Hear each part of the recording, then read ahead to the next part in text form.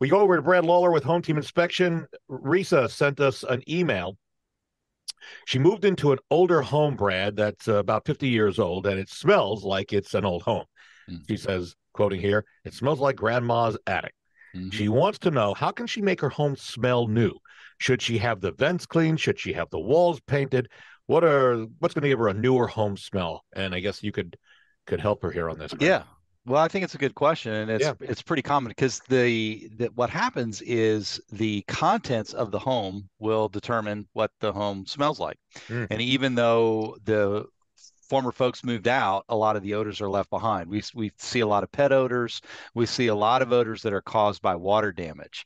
Anytime that things are getting wet, whether it's wet wood, whether it's wet carpet, padding, drywall, a lot of the moisture gets left behind. That's where a lot of the odors are coming from that you're smelling in these houses. So I mean the quickest way to get the new house smell Hmm. is to put new materials in, new carpeting in particular will make a dramatic change, or removing the old carpeting.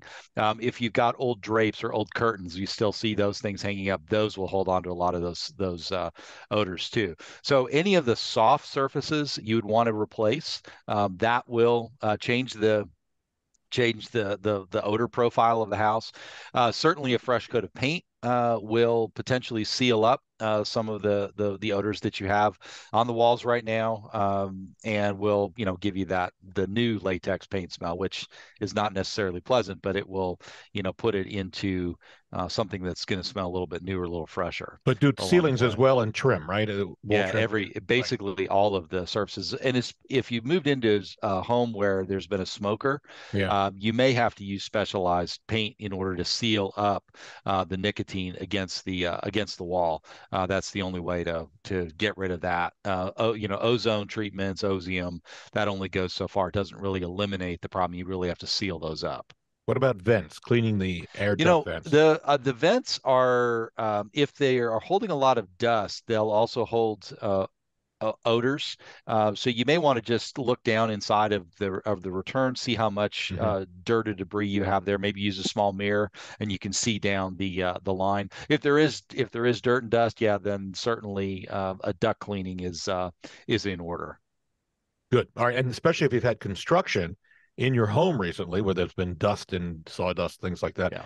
that could be in the vents as well. It might be worth it to clean them Yeah, anyway, and right? and new construction, we see a lot of debris, left in ductwork. Just And just as the builders don't nature of the clean them job. out, huh? They just No, don't clean them. not that I've seen. Down the road, we should do something about what to look for in a duct cleaning company. I think we'll actually. I saw an email come in a couple Yeah, of months ago about that. I haven't gotten to it yet, but I'll try to put that on the yeah. front burner for next week or next time we're with you.